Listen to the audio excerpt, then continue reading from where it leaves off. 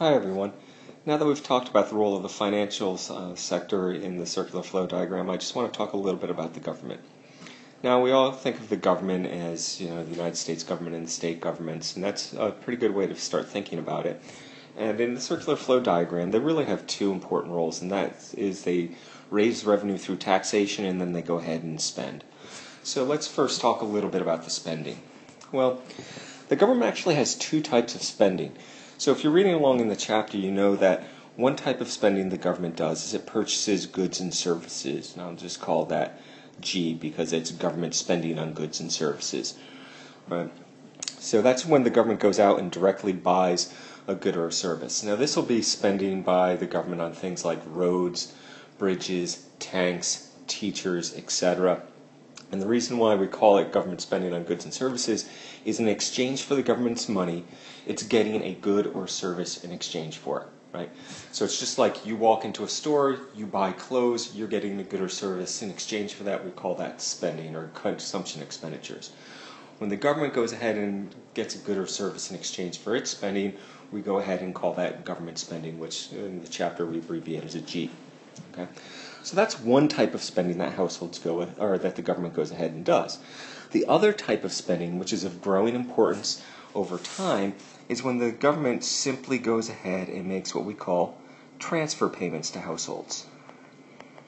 Transfers. And technically, it also makes transfer payments to some firms.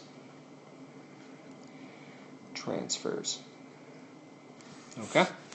Now, and we abbreviate that TR in the textbook. Right?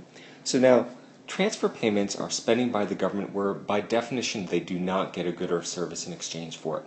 So classic ones would be on unemployment insurance.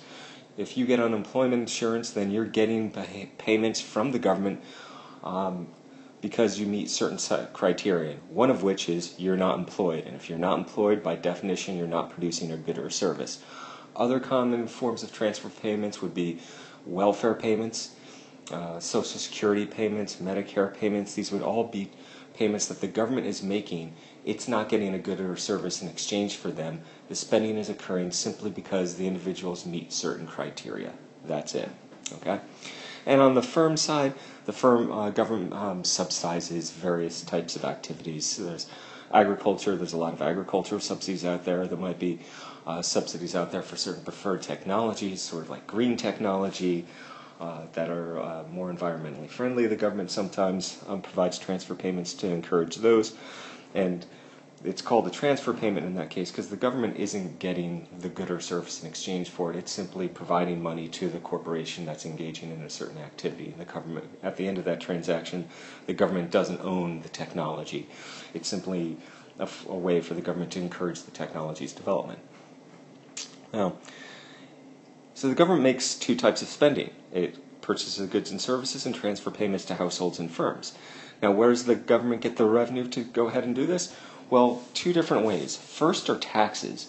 So the government might get tax revenue from firms through the corporate income tax, and it also might get tax revenue from households through personal income taxes, payroll taxes. Those are Social Security and Medicare taxes. There are certain consumption taxes or sales taxes. These aren't very common at the federal level. We're more familiar with this with state sales taxes. But there are some federal sales taxes, for example, on the sale of gasoline and some other, and there's some other minor sources of taxes. In addition, if all the tax revenue that the government is bringing in is not enough to go ahead and finance all the payments or all the transfer payments they're making and all the government expenditures they're making, then the other place that the government can go ahead and tap its funds is from the financial market. So the government might get loans from financial markets.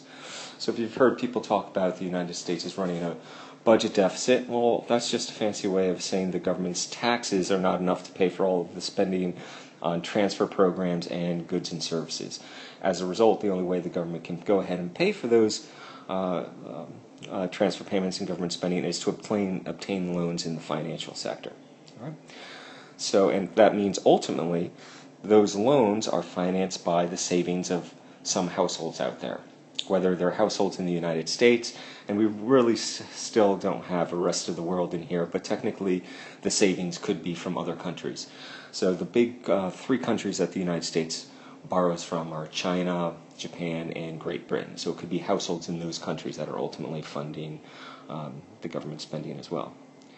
All right, well, that's just a brief breakdown of the government's role.